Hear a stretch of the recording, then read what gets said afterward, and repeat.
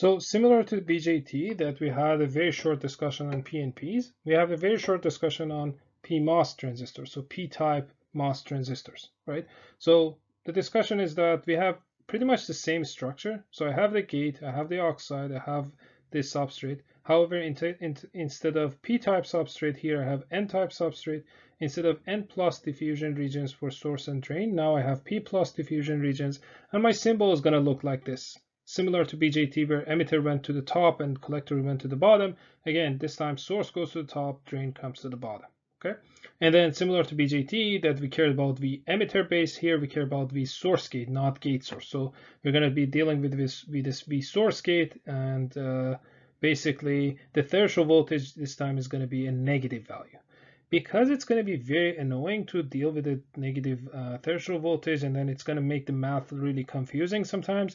What I always do, and I really suggest you guys to do, is that instead of using VSG, you can still use VGS, but this time put it in a basically put it in this two like basically vertical lines so that you know that you have to deal with the absolute value of VGS, right, or VSG. So you don't care if this is negative or positive. You care about the absolute value of the voltage difference between gate and source, right?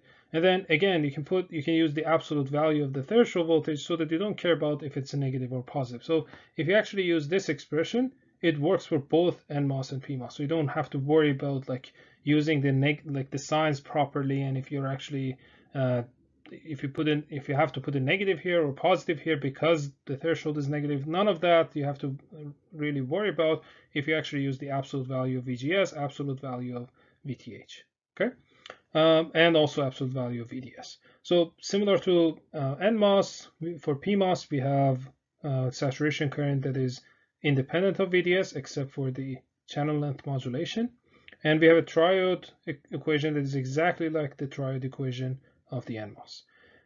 The other good news is that similar to BJT, the small signal model of the PMOS is identical to the NMOS. So you don't have to even think about it. So whenever you have a PMOS device, you can actually use the exact same small signal model as the NMOS, and things are going to be exactly the same. So the last thing I want to mention is that the only difference perhaps between the DC equations of PMOS compared to NMOS is that here, instead of mu n, we're going to use mu p. So instead of mobility of electrons, we care about the mobility of holes, because everything is going to be working with holes simply because the channel that I have here is actually a channel of holes. So I'm going to have basically a bunch of holes between source and drain, but that's pretty much it.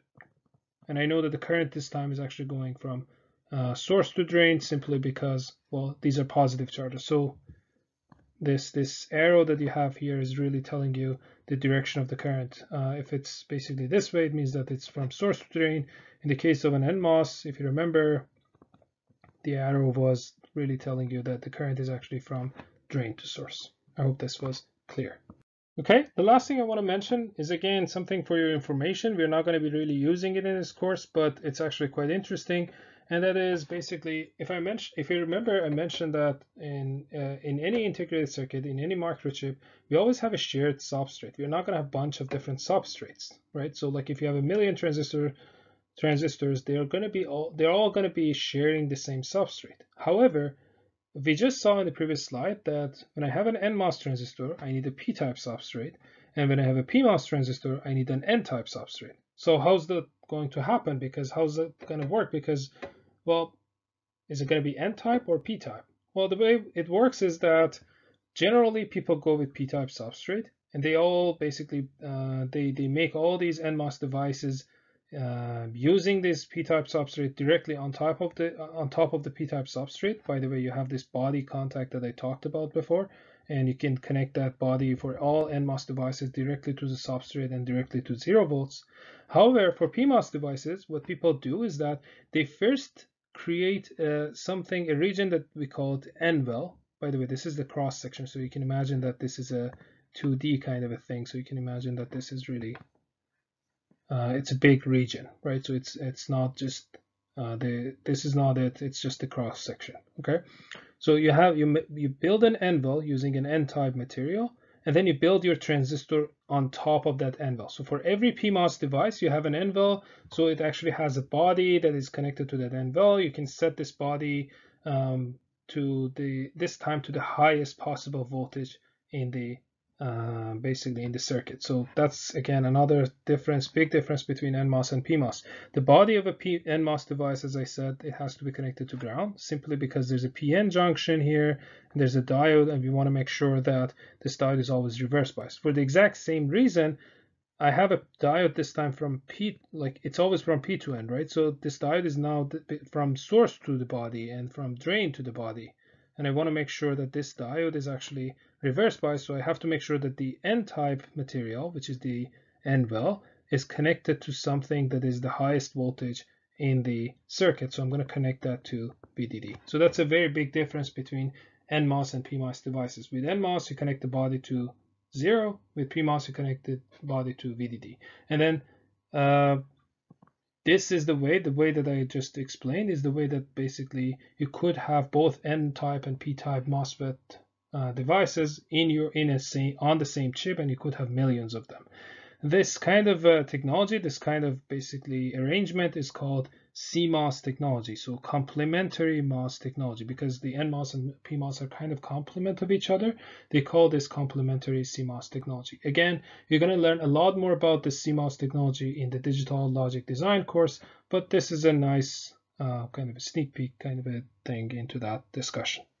So I'm pretty much done with whatever I wanted to talk about chapter 6 of the textbook, but I thought I should add this last slide to compare BJT with MOSFET, to somehow hoping that it helps you organize your thoughts. So in BJT, we had an exponential relationship between VB and IC. So IC was, as I mentioned, IS exponential of VBE over VT. In MOSFET, we have, at least in the saturation region, which is the good region of operation, I have a quadratic relationship. So I have a half mu n, or mu, because it might be NMOS or PMOS, Cox W over L VGS minus VTH squared. Okay, so this is one difference. In BJT, the active region was the good region, quote unquote, and in NMOS we have saturation region, or saturated MOS is actually the good MOS, and excuse me, and an active region BJT is actually a good BJT that we like. Again, similarly, saturated BJT was the bad one, and then, well, triode MOS is the region that we don't want to be. With BJT, we had a finite base current, so like there was a current flowing into the base, but in NMOS we don't, or in MOSFETs we don't have any gate current. This is really good news, because remember the biasing discussions that we had with BJTs, and then like we always had to neglect the IB and then see if our approximation or our assumption was valid or not. We don't have any of those kind of stuff in MOSFETs. The MOSFET gate current is going to be always 0. You don't have to worry about that. You don't have to actually approximate it to be 0 or anything like that. Okay. With BJTs, we had early effect that caused this expression not to be perfect, and we had a little bit of basically non-ideality in our device being a voltage controlled current source. In MOSFETs, we have channel length modulation that, well, while it's very different in terms of its principles and fundamentals and like why it's happening, at the end of the day, it has a similar kind of effect. It causes the transistor to be non-ideal current source, a non-ideal voltage controlled current source. The other big difference in terms of physics, it's not going to matter in terms of circuit analysis, but then in terms of physics, if you remember the principle of operation of a BJT, we had current because of diffusion of charge carriers from the emitter to the collector. There was a diffusion through the base, and then they reached collector. In the MOSFETs, you saw that like basically everything is happening because of the drift, because there's a voltage source applied and there's an electric field, and that is really driving the charge carriers to move from one place to another. So the current of a BJT is due to diffusion, the current of a MOSFET is due to drift. One last thing is that, well, in a certain operation region, which is the deep triad region, MOSFETs offer us a voltage-controlled resistor, which helps us to actually build switches, and that's why the entire field of digital electronic was actually came to life. And with BJTs, we simply don't have such a thing. So like basically, that's another kind of an advantage that MOS has that BJT doesn't. Okay. Hope everything was clear to you. Talk to you next week.